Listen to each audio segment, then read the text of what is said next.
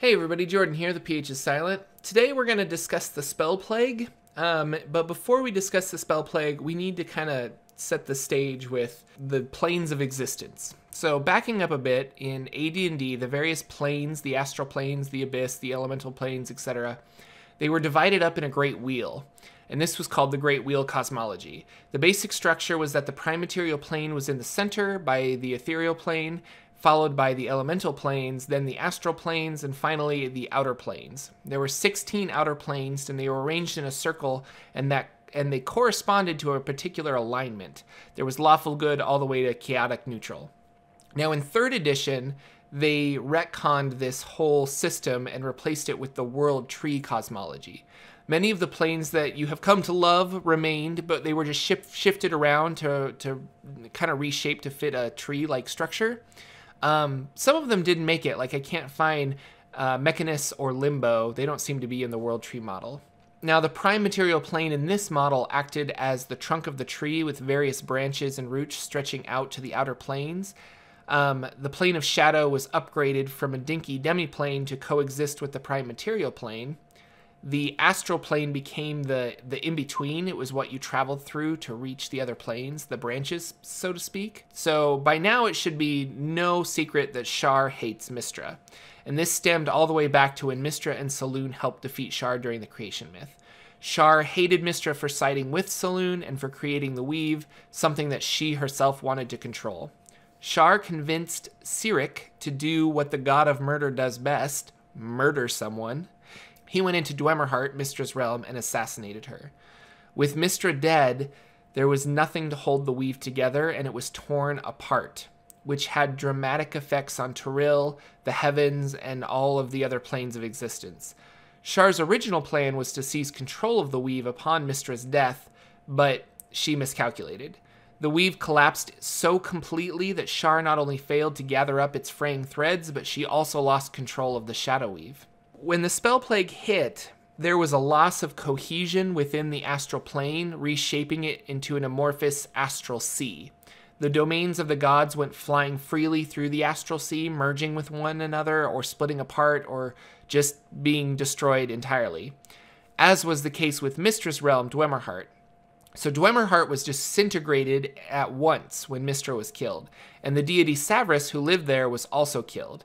Now the deity Azuth, he was hurled away into the 9 hells, where he was devoured by Asmodeus, who then stole his divine essence. Asmodeus became a deity and hurled the abyss into the elemental chaos. There's a subplot here where demons and devils have never really got along, and they were constantly fighting. So when Asmodeus became a deity, he finally had the power to seek some revenge, and he hurled the abyss out of the astral sea and into the elemental chaos below. Finally, Cyric was found guilty of Mystra's murder and was imprisoned for eternity.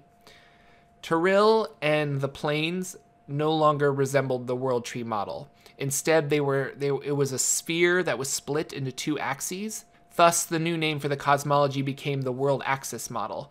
The prime material plane is at the center, with the astral sea above and the elemental chaos below. Shar also combined the plane of shadow with the parts of the negative energy plane and created the Shadowfell, which touched all parts of Toril, placing the Feywild and the Shadowfell on either side of Toril. So above is the astral sea with the various deity domains floating freely, and below is the elemental chaos. It's said that the elemental chaos formed when all of the elemental planes and the positive and negative energy planes kind of collapsed into each other and just created this chaotic force. But the elemental chaos was there before, so I'm kind of confused. The elemental chaos was ruled by primordials. So I'm wondering if when Abir Toril was sundered, did the elemental chaos go with Abir and the astral sea went with Toril? And with the events of the Spellplague, the elemental chaos reformed on this side, or it rejoined with Abir's elemental chaos? So I don't know. I guess that's a question I have for you, the viewer. If anybody else there knows, or was this just an oversight that Wizards of the Coast had when they were making 4th edition? Regardless, it's kind of interesting to think about, like, Toril is the fulcrum where elemental forces and divine forces meet.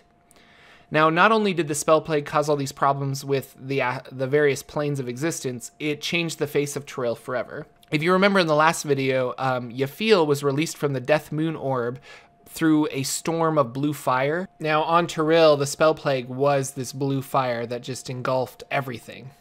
The blue flames spread across Toril like a raging forest fire anywhere that there was magic, which, with connecting portals and planar gates on Toril, it spread quickly. Thousands of spellcasters were either destroyed outright or went insane.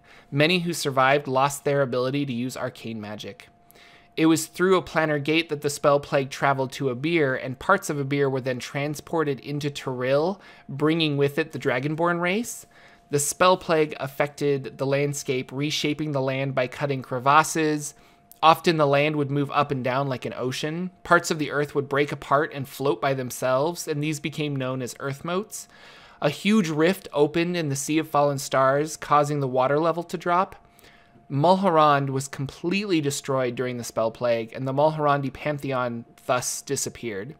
Chult became an island breaking off from the mainland, and Evermeet was pushed into the Feywild. The original home of the halflings, the Shar, became a wasteland. The blue flame killed whatever it touched.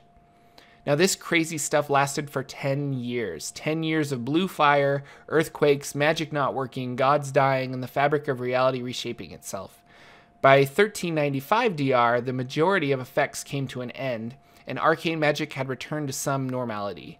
The ethereal plane was destroyed, and spellcasting was dramatically changed, as outlined in the 4th edition system. Afterwards, there were many areas of wild magic or dead magic zones. The weave was hurt, or maybe just flat out destroyed. Spellcasters retaught themselves how to cast magic in this new world. One interesting thing that came out of the Spellplague was the spellscarred. So when a creature ventured too close to areas where the Spellplague exists, they could gain a spellscar. And this became a whole subclass that you could play in 4th edition D&D that was related directly to what was happening in their timeline of the Forgotten Realms. Now, spell-scarred characters were outcasts. They were thought to be contagious and nobody wanted to be associated with them. So your character could have a spell scar and kind of be thought of as a disease, but you could also harness the power of the spell scar and level up with it. By taking certain feats, you gain access to spell scar powers that you could use instead of your normal daily or encounter powers. And I know 4th edition gets a lot of crap, but I really love the tools that they gave players. There's just so much customization options if you wanted to do that. And so if your character in your game got touched by blue fire and you wanted to harness the power of that blue flame, I just thought that was really cool.